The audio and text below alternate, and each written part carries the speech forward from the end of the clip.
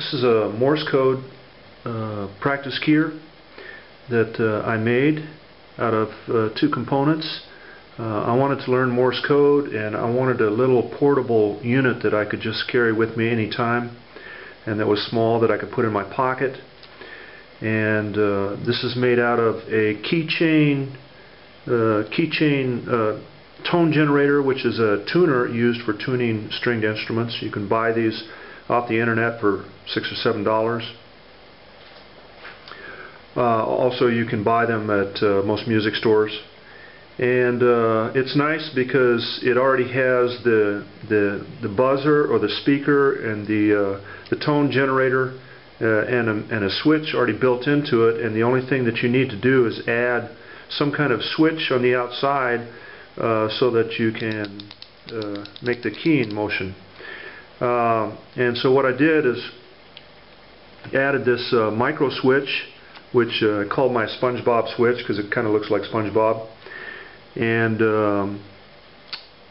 I used this kind of switch because it's kind of like a Morse code key, and you can use it this way, and you can use it this way if you want. And the way this works is you press this button, and normally that would turn on the tone, but because I have the speaker going through this switch, it will not make a tone until I press the switch down. And so once this is on, then you can just use the switch, and you can adjust the volume, which comes out of this speaker holes, by just holding it in your palm. So you can leave it loud, or you can muffle it, and you can use it with your thumb, or you can use it more like a keyer. And one other trick that I kind of learned on this is sometimes this key will not bounce back. The switch will not bounce back with enough force, and so you can take a rubber band and wrap it underneath there, a smaller rubber band. Wrap it underneath, and you get a better bounce from the switch. And so a very useful little unit. It helps me practice learning Morse code. And all I did was opened up the case, one screw, remove one screw here, that removes the battery cover, and underneath the battery cover there's two screws there. You remove those, and then this part of the case comes off. I took the case off. The speaker is in this half. I unsoldered one wire to the speaker and brought it outside the case by cutting a little hole in the side of the case.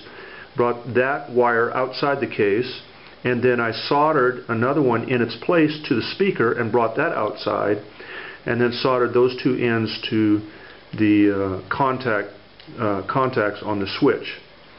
And very simple operation, and I'll show you. I'll take it apart now.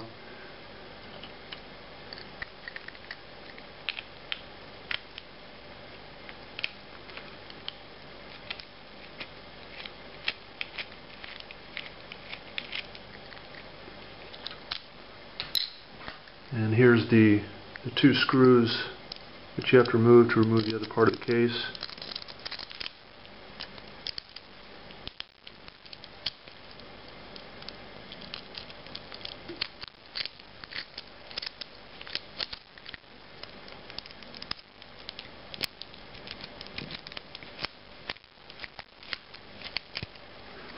Once that's loose,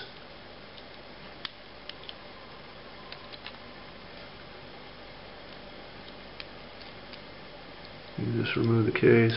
Watch the screws because they'll fall out.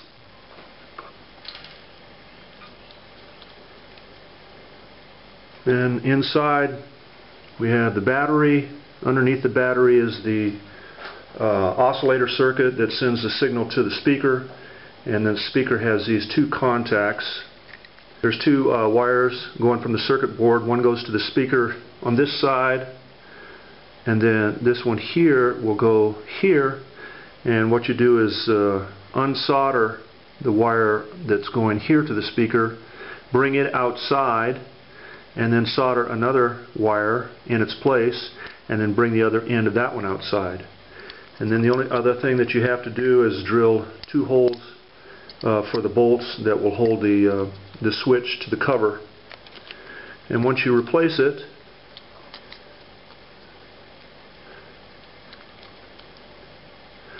then bring the wires outside and solder one. It doesn't really matter which contact, which wire goes where, but solder one to this contact, the other to this contact.